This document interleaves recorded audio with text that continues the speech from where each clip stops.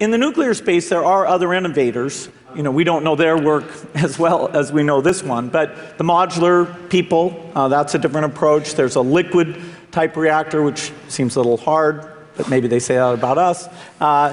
And so there are different ones.